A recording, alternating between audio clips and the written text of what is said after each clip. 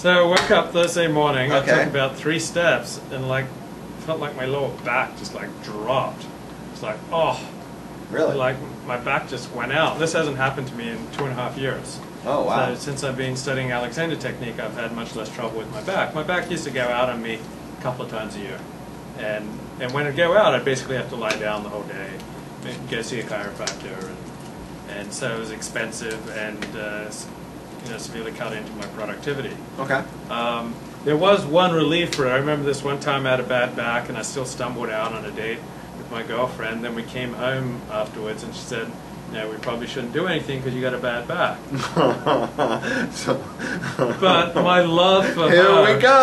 Here we go. He said he wanted to talk about himself, but it didn't take more than 20 seconds to find out what he's doing. He's going to tell us a sex story. Go.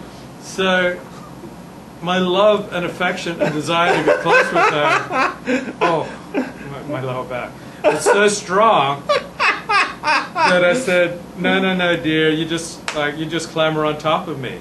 And I found the gentle way she rode me, it kind of helped warm and loosen up my lower back so that it felt much better afterwards. But as I'm not in a relationship now, as I'm constrained by God's eternal and immutable and universal moral law, I didn't have that opportunity, so my back problem's still with me.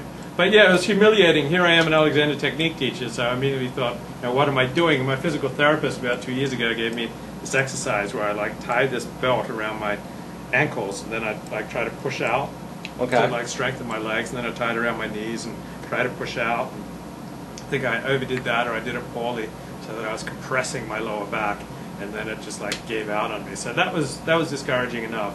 So I had some painkillers left over from my surgery about 9 months ago, and so I woke up at about 4 a.m. Friday morning and took a couple of them, and that seemed to help. But then when I got up, I was really nauseous.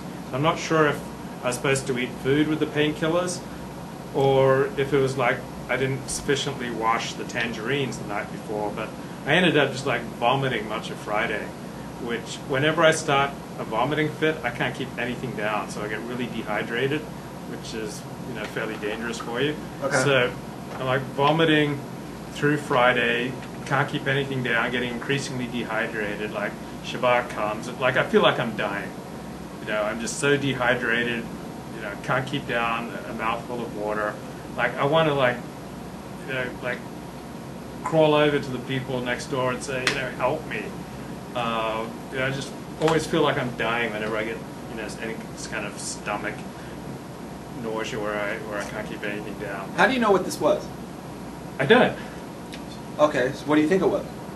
I think it was either a reaction to the painkiller because I didn't take it with food, or I think it was food poisoning because I didn't sufficiently wash the tangerines. I remember I was eating a couple of tangerines that were starting to go bad.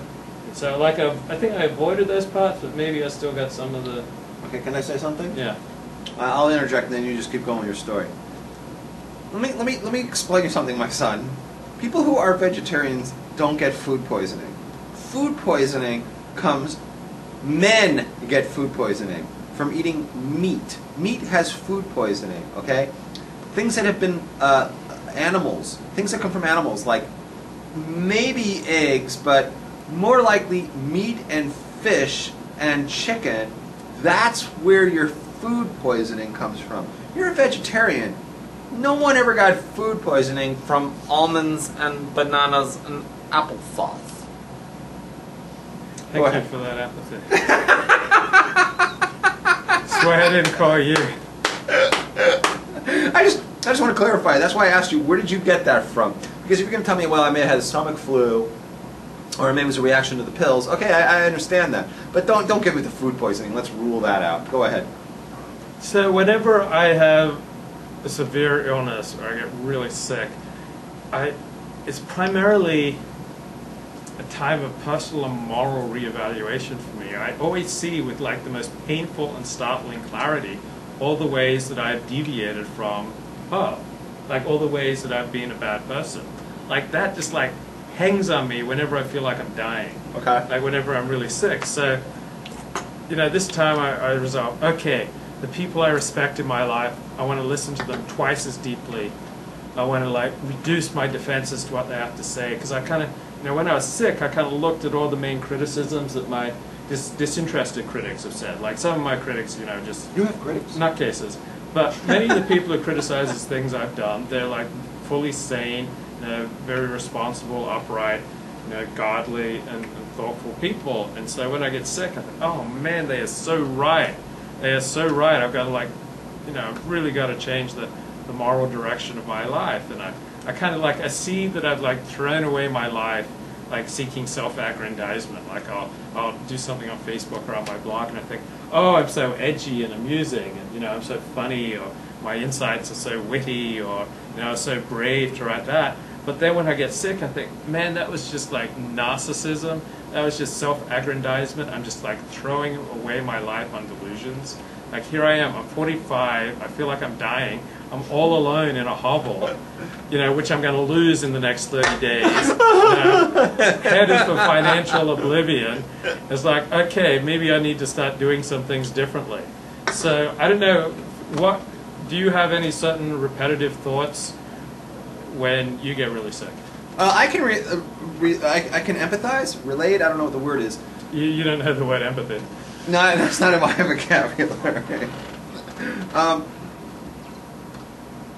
Being single sucks. Okay. Anyone who tells you that being single is a good thing, they're really happy being single, is either lying to themselves, lying to you, or both. Being single sucks. And you know where it really shows its ugly face? When you get sick. Because when you get sick and you're really bedridden, it's you don't want to get out of bed or nothing, and there's nobody around to help you, then you're fucked. You're really fucked. Because you got to go to the doctors to get any help, but you're too weak to even move. Okay? So someone's going to have to come and pick you up and put you in the car to get... Who? Nobody likes you. You've written all these terrible things on your blog about everybody. You made videos making fun of everybody. Your East Coast friends hate you because you made fun of them because they're, so wimpy about their little disasters. You made fun of them. They hate you now. You made fun of the liberals. The liberals are all hurt and they're crying. Boo-hoo. You made fun of the Jews. Called the Jews names. You picked on them all the time. Jews aren't going to help you.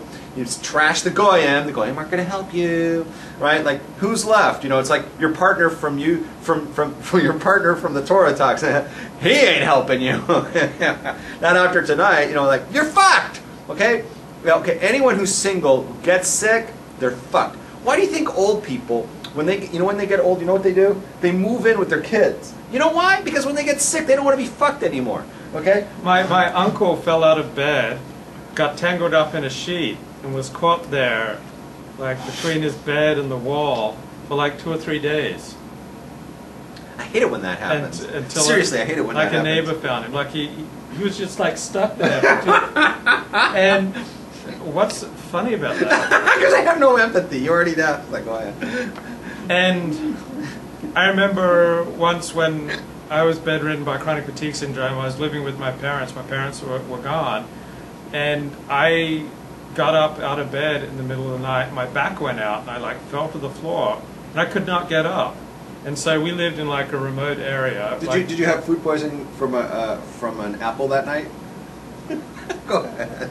You're really a horrible person.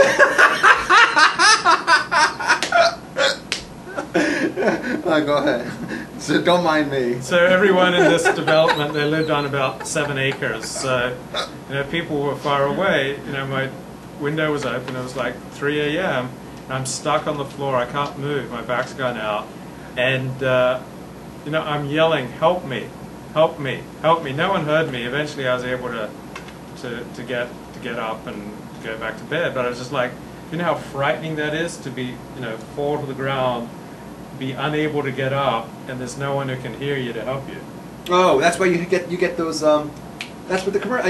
I've fallen. I can't get up. Right. What are those things called? Those emergency walkie-talkie things. Mm-hmm. I've fallen down and I can't get up. That commercial is for people like that.